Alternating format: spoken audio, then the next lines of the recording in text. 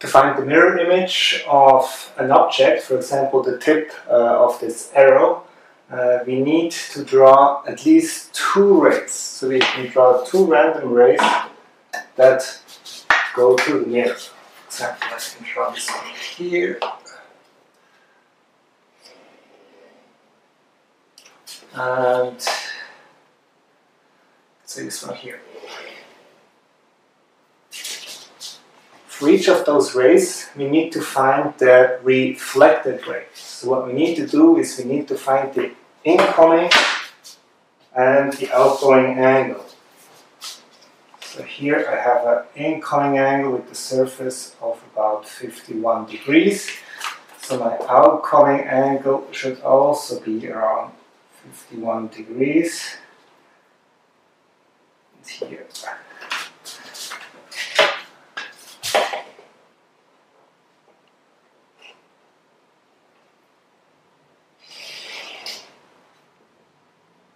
Ray. And I'm repeating the same tone for my ray on the top.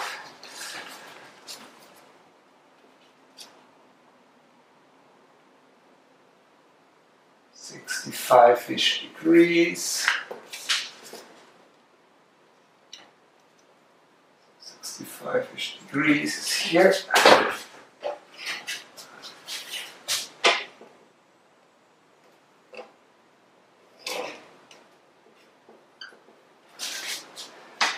Now to find the object, or the image of the object, all I need to do is to backtrace those two rays and see where it intersects.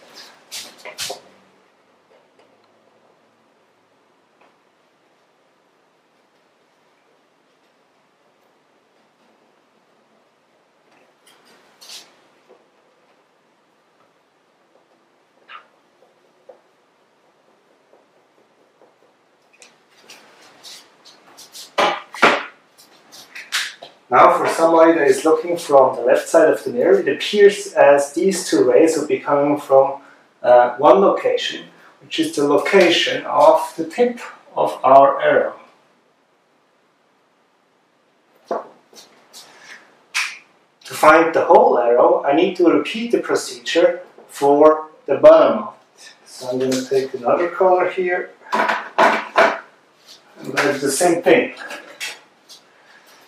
Actually, one of the easiest rays that you could draw is the one that's perpendicular. So now that one will just reflect right off. So if I backtrack,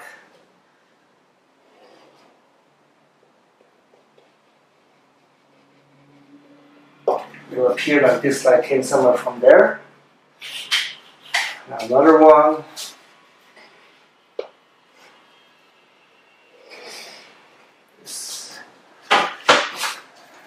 I need to measure my angle. 66.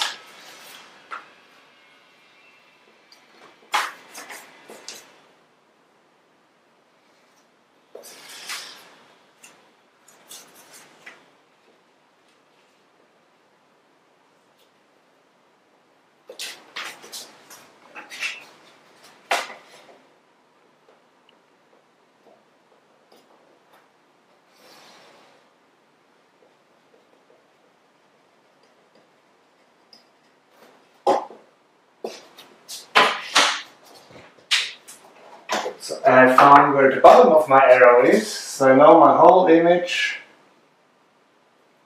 must be around here. Note that I have measured the angles from the surface of the mirror, but I might as well have measured them from the normal to the mirror. According to the law of reflection, if I draw the normal, my incoming angle is always equal to the reflected angle.